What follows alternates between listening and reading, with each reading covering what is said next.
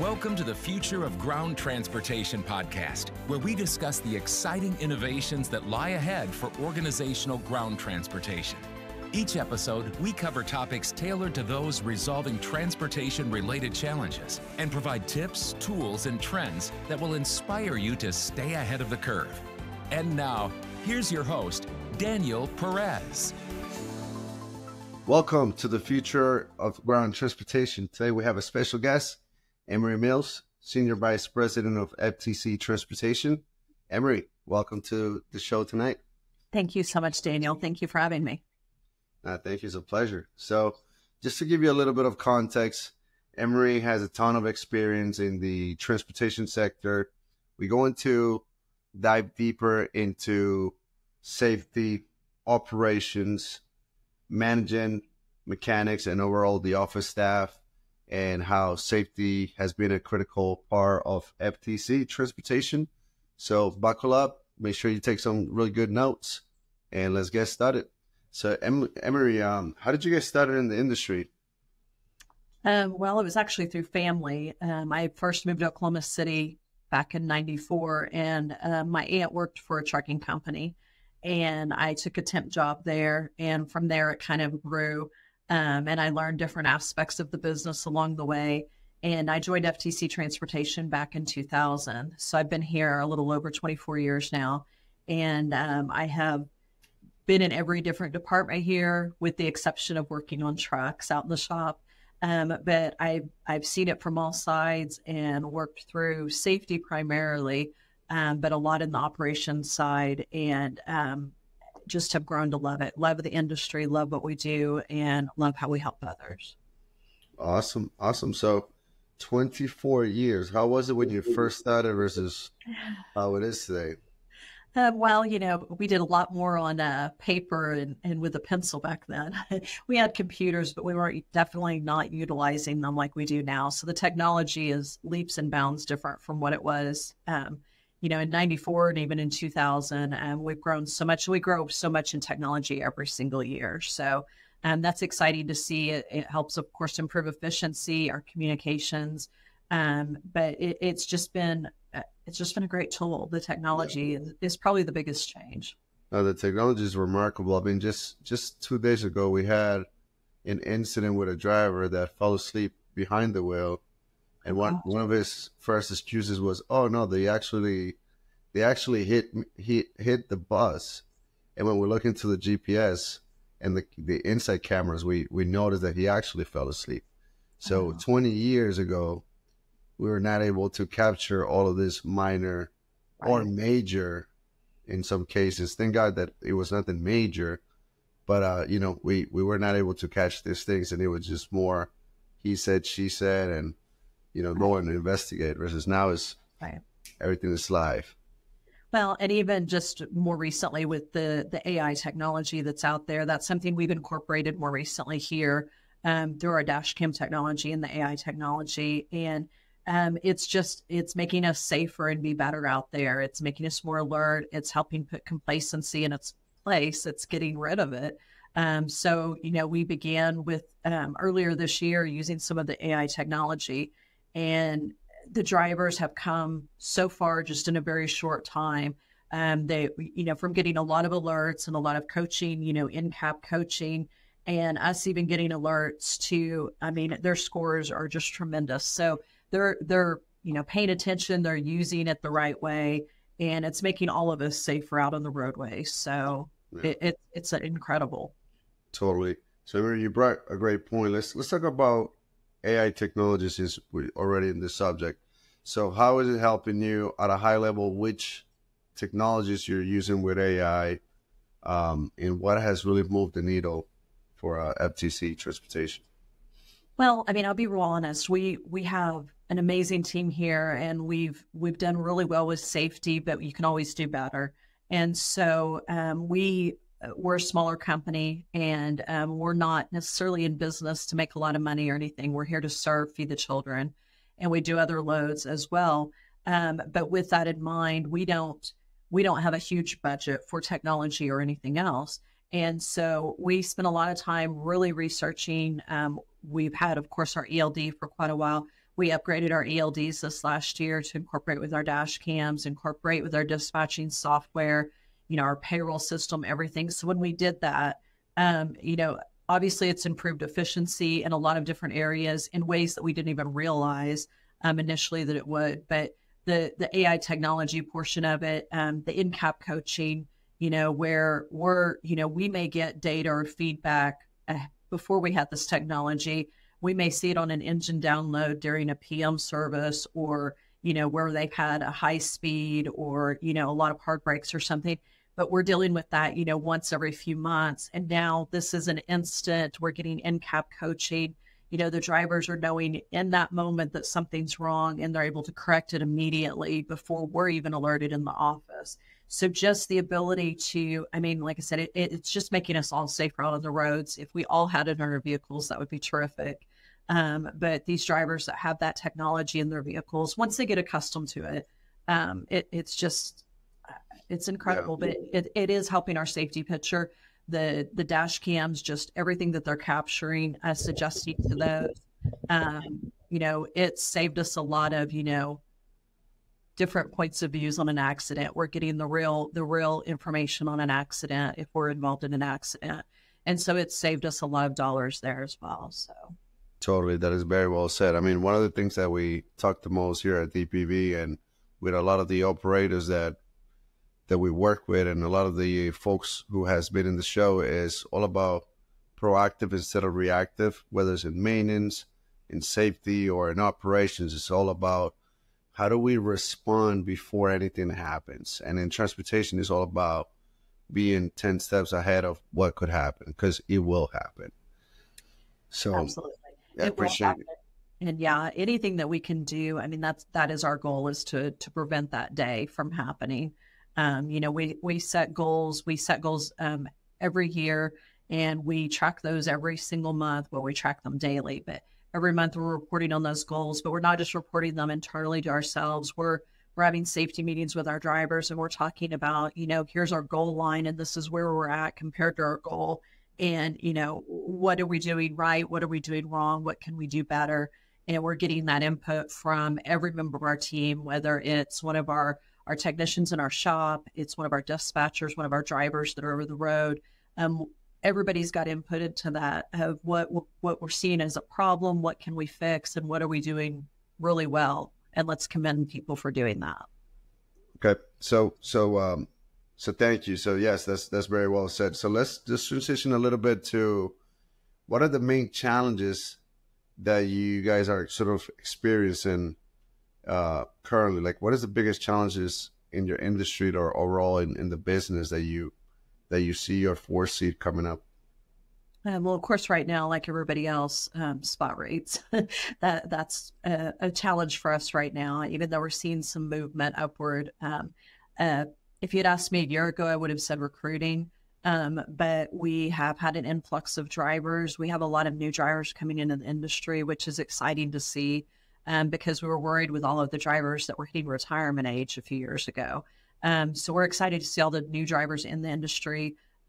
We have been really fortunate more recently. Not only are we full staff, but we have a wait list of drivers trying to get on board with us. Right. So that's really a great place for us to be right now. And I hope that continues. But for us right now, obviously the freight and the rates, that's an ongoing issue for us right now. But it will come back around. It always does. It's one of those cyclical things that, it'll get better and then it'll get worse again. So we'll just ride the wave. So when you said about the rates, like what is causing this rates to spike? Well, they're going up a little bit right now. Anytime there's a presidential election, that affects everything. We see, if you're watching the economy and watching the stock market at all, you're seeing it every day. You're seeing something different. It's going up, it's going down. So we're used to seeing that during, an election year. Obviously, coming out of COVID, that affected a lot of things. And then we had this huge burst and did great in freight and rates. And then it kind of plateaued, and then we plummeted with the economy, about, I would say, 2 years ago. But like I said, we are seeing a gradual increase the last few months. and we're hoping to see some more by the end of the year on rates. We've got plenty of freight, but the rates aren't always matching, what we need. So, but it is improving some. We're hopeful that it's going to continue on that climb. So, got it. Thank you. And is it affecting you with the shutdowns of all of the sports that are currently protesting? Is that affecting you as well? It is not at this exact moment. I think because it's been so recent, it's not having a direct effect on us just yet. That doesn't mean it won't, but because it's only been, I think we're at, a week. I think we're, right now we're solid, but I know it will have a ripple effect. So it'll affect us and everybody else, but we aren't seeing it just yet. Totally, 100% agree. We haven't seen the effect, but the ritual effect is going to be in a few weeks or months until we start seeing a supply chain issues of whether it's parts, inventory, or who knows who. Right. So yeah, that's very well said. So I know that based on your bio and based on FTC, you guys have been locally and national recognized on safety. So let's talk a little bit about safety. What has worked? What hasn't worked? So at a high level, what has put you guys on, on being one of the top players in safety? Well, we're kind of positioned because we're small. We've got 25 drivers, 25 trucks, and we're positioned in that area where we can do a lot of hands-on with our drivers, even though they are over the road, even though we don't see them every week or every month. When we do see them, we're able to maximize that time with them. And we're a small company overall. We have a small staff, but able to spend that time with them, hands-on approaches. It's not just, an email communication or a, message to their cab communication. We're able to do a lot of one-on-one communications. And I think that helps when they're hearing a common message from everybody. So for instance, October is Health and Safety Awareness Month for us here. And although our focus is always on safety, we're raising that awareness during October. And they're getting that message from, every team member is getting that message from every other team member here that, what our goals are, which is 0 negative safety occurrences this month. But also, what are we going to do to get there? So is it, making sure your mirrors are properly adjusted or doing a walk around pre-trip with you, making sure you're not missing anything. Just anything that we can do to raise that level of awareness and put those challenges to fight complacency out there. Anytime we can do that. And that's been an ongoing effort for, almost as long as I've been here, we have been doing that. So, but again, because of our size, we're able to do a lot of that, it just puts us in a unique spot to be able to. Got it. And is there a specific technology? Is it a safety director that is leading this endeavor? Is it a team effort? If what is the crystal ball for you guys? It's a team effort. It's that everybody is on the same page. We're giving the same message to each other. Everybody participates in health and safety awareness. So, it may be our mechanics out there. We, occasionally do where they salt the equipment. They break a truck and trailer essentially. And put a lot of defects on it, and our drivers and our safety team, they're inspecting that equipment and looking for all those defects. And when they, we have a checklist, we walk around. If they don't find them, then we're going back and doing a coaching session with them to show them items that they missed, how to inspect something properly. It's just a learning tool. So anything that we can do in a learning type environment, and, everybody learns a little bit differently. We do some things through computer training. We have, classroom type lessons as well, but hands-on seems to really have the biggest impact when we're all going out there, when we're taking time to walk out there. Let's walk around the equipment. Let's put our hands on it. Let's really look at it. Let's get under the trailer, whatever that is. That makes a really big impact when we're talking about safety, and your safety starts at the beginning of the day with your pre-trip, and it's throughout the day every time you're walking around that equipment. So there's so many components to safety, but definitely inspections are one of those things when you're checking your equipment. So we put a lot of focus on that, but we put a lot of focus on, as the weather changes or as school goes back into session, anything that we can do to just raise that level of awareness always is what we're shooting for. That's our goal. Got it. Thank you. Yeah, it seems like you guys are definitely having some traction and some collaboration of the team moving that sort of initiative forward. And when it comes into thinking of the future, whether it's autonomous vehicles, flying vehicles, autonomous trucks, what comes to the top of your mind? I know, is no one has the crystal ball. We have a lot of senior leaders from the variety of companies, and no one has a crystal ball. But based on your experience, what do you foresee when it comes into whether it's autonomous vehicles or flying vehicles? Is it really going to disrupt the trucking or transportation industry at one point? What do you foresee? What comes to mind? I don't know. I mean, I don't know about disrupting the trucking industry. It would definitely change it. It's definitely going to, just as we've seen over the years, things change. We streamline operations. If we're with autonomous, obviously that's streamlining an additional part of operations. There's so many things that could happen. I think the best benefit that we've seen so far is not just the safety technology, but also what we're doing to improve our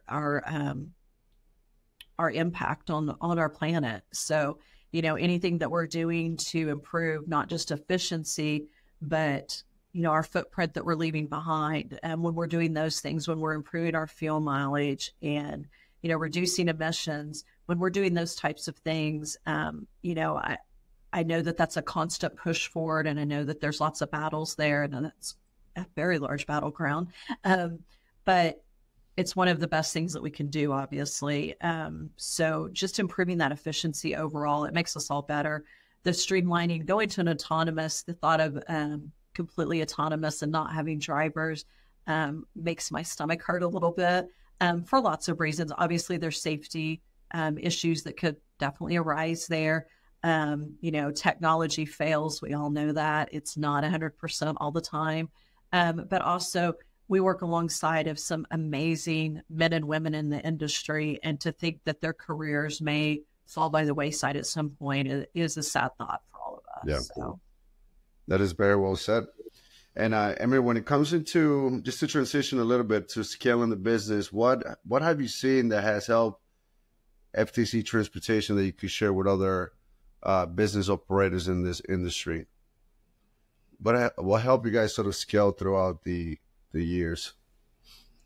I think the level of accountability, really tracking, not just you're not just doing your historical data and tracking all of that, but you're setting your goals continually, and you're moving those goalposts to improve constantly in every area. So whether it's through our accounting department or our dispatch or our safety, whatever we're doing, just constantly striving to improve.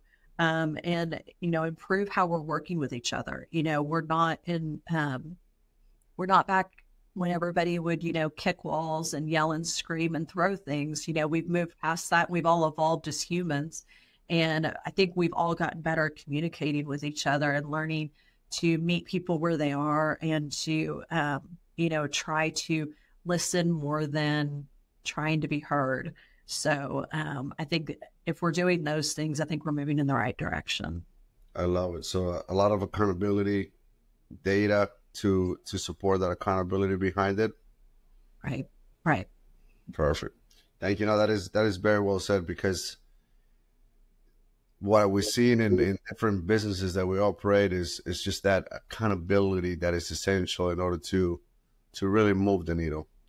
And there's folks that like it, and there's folks that once they see that accountability, they're just not built for it.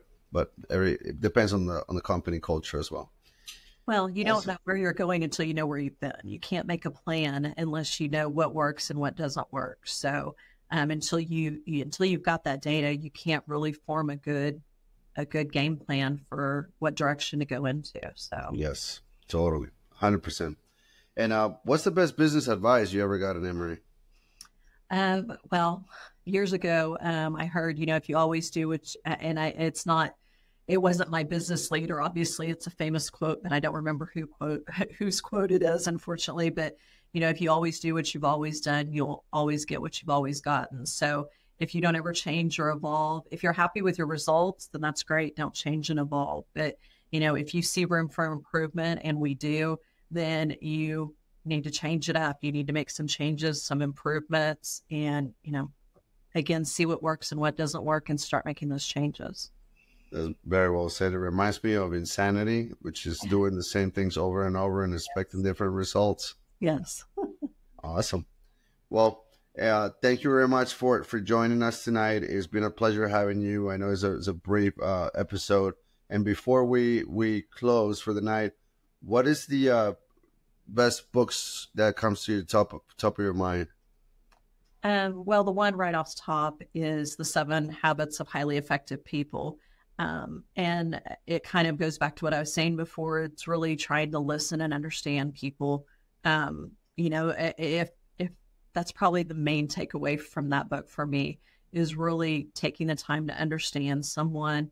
And from there, then you can start a conversation. But if you don't understand someone's viewpoint, where they're coming from in their history, there's really no conversation to be had. Awesome. Perfect. All right. Again, Emory, it was a pleasure having you. This is Emory with the Senior Vice President of FTC Transportation. It's a pleasure having you tonight and wishing you the best. Thank you for joining us tonight. All the best, Daniel. Thank you. Thank you. Hey, everyone. Thanks so much for tuning in today. We hope you enjoyed the episode and got some valuable insights. If you're curious to learn more, head over to the resource website at dpvtransportation.com, where we got a ton of useful resources and tools for you to stay ahead of the game. And before we wrap it up, I want to invite you to book a free gas emission consultation or a consultation about your ground transportation program with us. Just register on our website. Is a fantastic way to see how your fleet is doing or how your overall program could be improved. Thanks again for joining us, and we'll catch you next time on the Future of Ground Transportation. Have a great day. Thanks for tuning in to the Future of Ground Transportation. We appreciate you coming along for the ride. If you found value in this episode and want to hear more, please make sure to subscribe to the show.